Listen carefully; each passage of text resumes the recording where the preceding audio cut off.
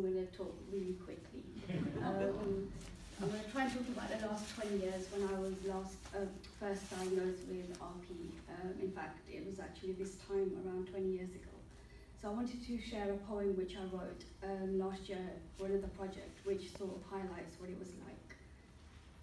I'm so happy, I'm so free, love to be independent and do as I please. Succeeding at college, we're turning 18, driving towards passing our tests with ease. Gazing at the twinkling stars at night, and watching the colourful butterflies fluttering their wings. Seeing the beautiful sunset and sunrise each day, and appreciating a lovely warm smile. Life was wonderful, life was superb, and I was going to achieve great things in a while. After uni, I shall go to study my passion in business law. Although in an unfamiliar town, adventures I shall create. But there was just one thing. Why couldn't I see in the dark or in dim lighting? Maybe it was just stress and it would pass. I would just have to wait. Ouch, where did that lamppost come from? Ah, where did that bollard come from? I'm sure they keep moving just to hit me. Clumsy incidents I kept attracting, whilst reaching over, spinning my glass of drink that was just there in front of me, whilst picking up a dropped pen, but completely missing the corner of the table. Ouch, my forehead. Knocking, bumping, missing, and spinning and missing steps. It was all getting too much. Why me? Why not anybody else? Anxious months of appointments with this doctor and that. Could somebody please just tell me, why have I been so clumsy? When can you fix me? Please, when can I totally see? You have RP, Retinitis Pigmentosa, a degenerative eye condition. There is no treatment or cure. Holding back my tears, struggling to keep up my pounding head, a lump in my throat, the words simply fading away. I couldn't hear no more. Mixed emotions of shock, confusion, fright filled my motionless and devastated numb body. How has this happened to me? Why has this happened to me? My life has changed so quickly in a blink. Questions overloaded my mind. Will I ever be able to drive my dream car, a red Lamborghini? Will I still be able to go to uni? But what would my friends and family think? You will lose your vision eventually, one day. Years down the line, months pass away, or you may notice deterioration in weeks. The horrifying words kept playing over and over and over again. I couldn't control my painful, angry tears from falling onto my cheeks. The world had gone dark. My eyes had failed me. My failing eyes had changed my life forever. So that was my diagnosis back in 1997, and that's pretty much how I felt for the next almost 2 years. I isolated myself. I guess I was depressed, confused, much of a big shock to not just me, but my whole family, as we'd never even heard of RP. I couldn't even pronounce the word retinitis pigmentosa for a very long time. I'd not even met any other blind person before. And I started losing friends because I started making excuses of why I couldn't go out, or whilst they were busy doing normal 20-year-old things we're doing, clubbing, drinking, I just said, I've got homework or I've got this to do. I was put in touch with my local rehab officer in Leicester, where I grew up, and eventually we got enrolled onto a college course where I studied, and then shortly after where I passed, I got into a job. So I kept myself busy, and at that point I was only affected with slight peripheral loss and night blindness. So I could manage and get by. Work was great. Fast forwarding to 2002, I'd met my husband prior that, and we got married. He was very supportive, understanding. He did his own research about the condition. Some things which I didn't even know about, because I think I lived in denial. I didn't want to know anything about it. I didn't even want to read up about it. I didn't want to know what it was going to mean. I think I was just scared and frightened of what it could mean for me. Moving to London, so trying to come to terms with Getting used to a busy, fast-paced city from a small, calm and quiet Leicester was challenging in itself, and also getting used to a new family, a new home, a new area, whilst being a daughter-in-law as well. It wasn't easy. Fast forwarding to 2005, I gave birth to my oldest daughter, and I'd noticed I couldn't do things as well, I couldn't see things as well, but I thought it was just stress and being exhausted from not having a good night's sleep for absolutely ages. Trying to get used to a newborn baby, but months down the line, when I had my checkup, it was confirmed that I'd lost a little bit of sight. Fast forwarding to 2008, I had my second daughter, where it significantly decreased, where I wasn't able to be as independent and take her out to checkup appointments or anything. Comparing the two girls, with my second daughter, I wasn't then able to read books with her, I couldn't see letters from schools, I couldn't help her with her homework, help her with her alphabet or anything like that, which I did feel really upset, angry, I felt ashamed, I felt embarrassed, I felt let down as a mum that I couldn't do the basic things a mum should be able to do. I kept him in the pushchair as long as I possibly could. I purposely built a big, bulky pushchair with a massive, thick handlebar at the front. So if I did bump into anything, the bar would get it first and not my child. Love that pushchair. It didn't help when I did bump into school mums, the school gate, the other children. The comments I used to get, but I just had to bite my lip and just get on with things. I don't think even at that point I was still ready to share why I'd be so clumsy. Eventually, when I did get them out the pushchair, taking them to the park was not something I did as normal parents probably do, take their children to the park. I was scared of losing them. I did have jingly rubber bands on their hair, which I used to tie up, just so I could hear them. I did have to let go of their hands. And those squeaky shoes that I used to get, they were a lifesaver. But I didn't do that too often because I was fearful that I would lose them or they'll run away like little children can do. But taking them to school, obviously as the more they grew up, they didn't want to hold my hand, they wanted to be independent and walk in front. That gave me the shivers. Not only was I scared about that, the school run wasn't really easy. I'd miss the school gate, I couldn't find my daughter's classrooms, following the sounds of familiar parents that I could relate to, sort of following their direction. I guess, and then I started losing contact with the other school mums as my sight decreased. I could hear them but not see them. My daughter would then say, oh, that was so-and-so's mum walking past. And it was quite upsetting to think that they wouldn't say hello or anything. I guess I appeared to be like a crazy loony mum, banging into things all the time, knocking children over possibly, having a conversation with someone and then walking away and then continuing and just looking as if I'm talking into thin air. Or I'd walk and suddenly see a shadow of myself or a hedge that's come out and thinking I'm just about to bump into something, so I'd suddenly shriek. And I guess that might not have been a good look either.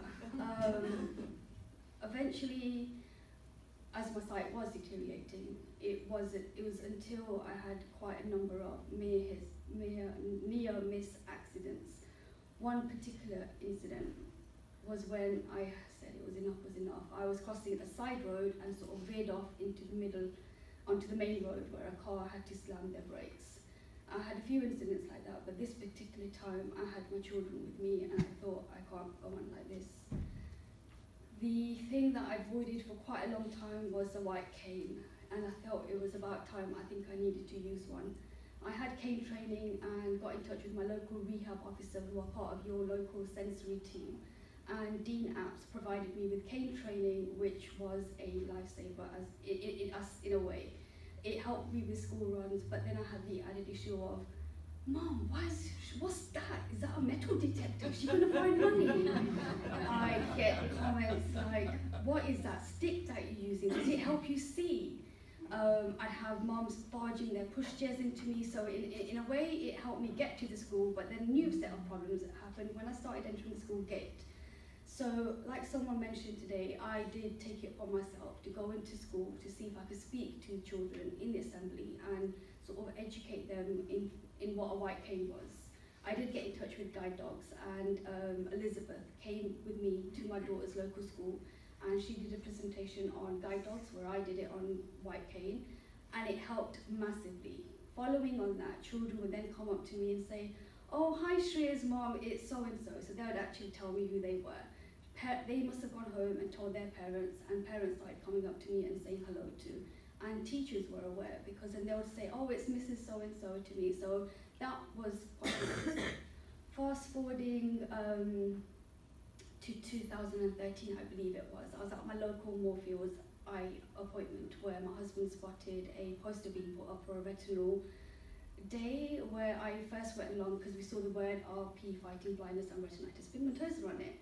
And I thought, wow, no offense to anyone, but every time I went to an appointment at Moorfields, I was surrounded by people over 80. And I thought, surely I'm not the only young, well, I was young then. Surely I'm not the only young person with a eye condition. And to be honest, I'd never met anyone else, even though I went to Moorfields every year. I went along and I heard RP Fighting Blindness were going to be talking. And it was in fact, I was actually sitting behind them. So as soon as they finished their talk, I gave my details and registered with them. And the next working day or whenever it was, they contacted me, took my details, and I started receiving monthly bulletins and information about what the charity was doing. I started going to more and more of the events that they put on, and I started meeting more and more people with the same eye condition as me, started relating to them, started talking to them, started sharing tips. The more I kept going, and I was grateful for the charity for existing, for even putting me in touch with other people, that I wanted to give something back. I then started volunteering for RP Fighting Blindness on their helpline, and it's a really great asset because I didn't know of any other charity that did that. All people on the volunteering helpline are affected by RP, so they do know what they're talking about, and they provide practical and emotional support and signpost you to relevant organisations. I then started volunteering a bit more for different other charities, and I set up a social group in my local borough for people to actually meet face to face. That group is still existing, and it's in March this year. It's 2 years since it was formed. I then started arranging charity fundraisers or awareness days to promote what the charity did, what the charity does, and raise awareness of the eye condition, as not a lot of people I found were aware, especially in the Asian community. So the first event took place in 2014, where we had people affected by RP to talk about their inspirational journeys of what they've achieved, and other organisations went along to share their advice on what they did. Last September I organised a dinner and dance with the support of RP Fighting Blindness, and that was a dinner and dance with entertainers, but the message was portrayed through a drama production where a cast of blind, partially sighted and sighted people shared what a typical journey could be like, promoting the charity and its work, but raising awareness of RP. It hadn't been easy, and I've sort of fast forwarded it in so many ways, but up until then I did feel really isolated, really lost, couldn't really express how I was feeling, didn't know where to start from. But it was then I realised that the help of RP Fighting Blindness, Sudu, Dean Apps, who gave me that confidence, gave me that motivation that life can continue with RP. It didn't have to let you down. There's so many things out there. And the trickiest part, I guess, was accessing that information, because if you don't know what's out there, where do you start looking? So I guess connecting with different people, being part of different organisations really helped in keeping and helping you up to date with support services out there. I hadn't worked for a very long time, back in 2003, and I was absolutely thrilled when I got the job of an activities coordinator with East London Vision, who are part of the Thomas Bucklington Trust, which meant I was supporting blind and partially sighted people getting out and about in the community, liaising with speakers to provide information to them. So I'm really passionate about what I was doing. A few awards that came along the way. I was awarded the Linda Cantor Future of the Charity Award back in 2015 by RP Fighting Blindness. And the biggest and grateful and humblest award was last year, where I was awarded the Points of Light Award at 10 Downing Street, which I still can't forget. It still plays on my mind, and it was a really, really big day. What I wanted to share was that I learnt along the way that you don't have to give up on what you wanted. I actually drove a Lamborghini in March this year, something I thought I would never, ever do.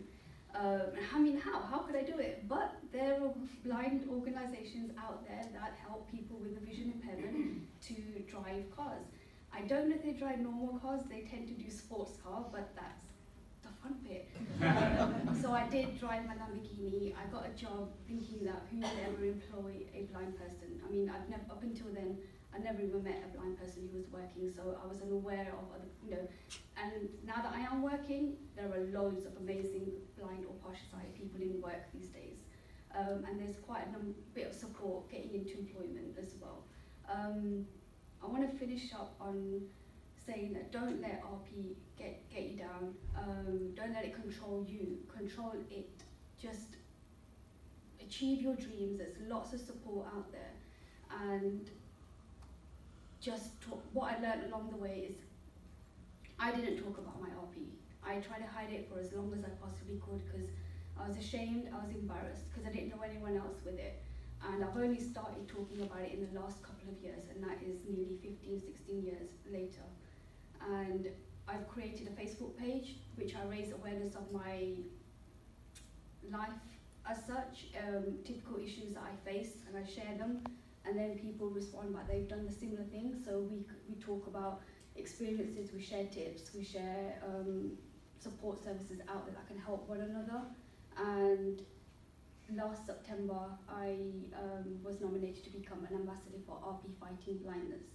So I intend to continue doing what I'm doing, and the first thing was I want to organise a series of workshops to empower, to build on confidence and promote independence to those affected by sight loss. So in March I organised a workshop to do with hair, makeup and skincare for people with sight loss. It was aimed for ladies and men. That topic the comment that was mentioned this morning, what support is there for husbands of it? My husband's in a similar situation, so the general idea was that the men will go to the pub while the women get hammered. To my surprise, the men wanted to be involved in the workshop, so that could never happen. It was just my husband on its own. So the next workshops, I'll promote them. I'll make sure we get men, husbands, carers, partners involved, so you have that support, a bit of connection, and just a chance for them to talk as well, because I find there isn't much out there for partners. So I'd like to end on today is please talk, please connect and share how you're feeling, because I think the only way you can move forward is sort of accepting it. I know it takes a long time. It took me nearly 15, 16 years, but eventually you will get there, and that's when you can start reliving your life again. Thank you.